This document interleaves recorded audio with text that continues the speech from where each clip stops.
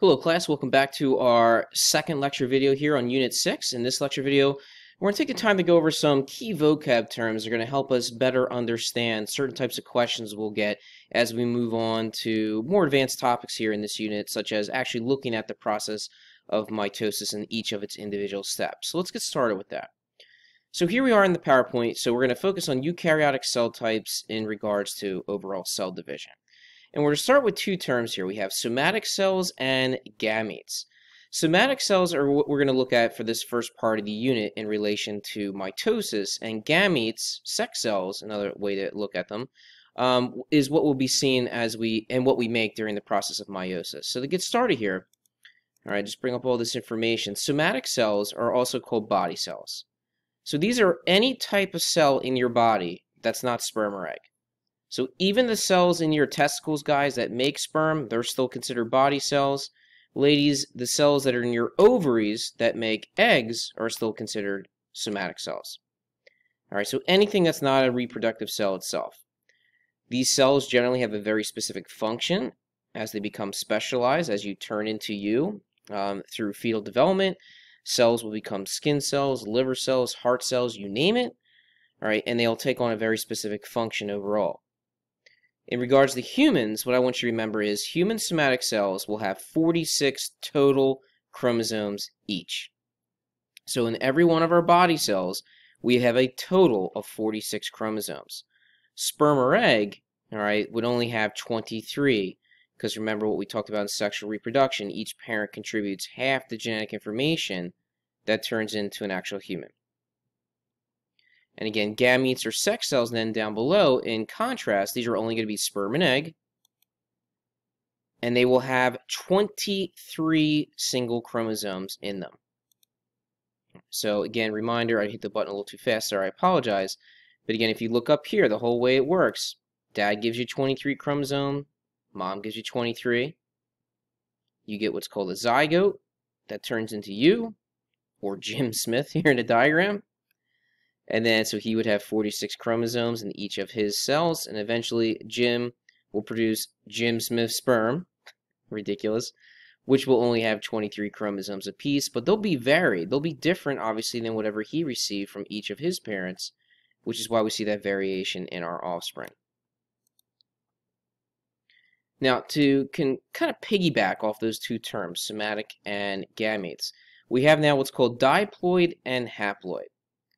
Di obviously means 2, and we're going to have a little mathematical symbol here, 2n. Now, what does n mean?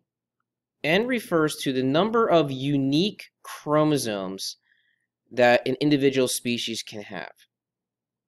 So for you and I want you to remember that n is actually equal to 23. There really only are 23 unique different types of chromosomes that humans possess. However, remember what I just told you on the other slide? That we have a total of 46 chromosomes. So a diploid cell, all right, is going to have paired chromosomes. One that they get from each parent. So in other words, if you look up here, 2n, well, if we have 2 versions for every n type of chromosome, our diploid number then is 2 times 23, which is that total of 46. So we're going to have 23 pairs of chromosomes for a total of 46 in all of our somatic cells. All right, so again, all somatic cells will be considered diploid. And then diploid cells are only made during mitosis. Haploid cells are considered to be just n, hap or half the potential genetic total information. So our haploid cells, our sperm and egg, are just going to be n, meaning that they will only have 23 chromosomes in each one of them. All right, so they're not going to have a pair of chromosomes. They're going to have just one single copy of each chromosome type. So you should make a note that our n value for sperm or egg, again, will be 23, while a diploid or human diploid 2n value would equal 46. Again, it's only the sperm and egg cells that would be considered haploid, And haploid cells, we'll learn later on in the second half of this unit, are made during the process of meiosis or meiosis, however you prefer to say it. All right, but again, sperm or egg are not made during mitosis. Those are just body cells, or another way to look at them, diploid. Here's some pictures just to kind of help reinforce that. So again, diploid up here on the left, 2N, 2 copies of each chromosome. So here there's 3 chromosome types, and you could tell based on the difference in sizes you have here. But I have a pair for each type, right? So I have 3 types of chromosomes in this example, and I have 2 versions for each type. So you can see I have a pair. So the 2N value for this example would actually be 6. 2 times how many unique types do you see below? I see 3 unique types based on their size differentials. So 2 times 3 would be 6.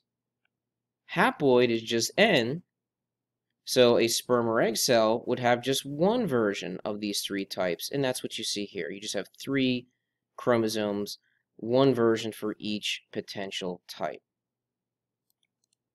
Again, just another slide trying to show you the difference between diploid and haploid. Again, you have 3 pairs here, 2 versions for each pair, so that's your diploid number. Up top here, your haploid, you just have N, or 1 version for each type.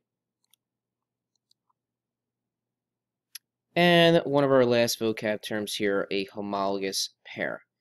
Prefix homo obviously means the same. So what does a homologous pair refer to? All right, this is going to be a pair of chromosomes that are both similar in both shape, size, length, however you want to say it. So if I look down here at this diagram, here are 2 homologous pairs.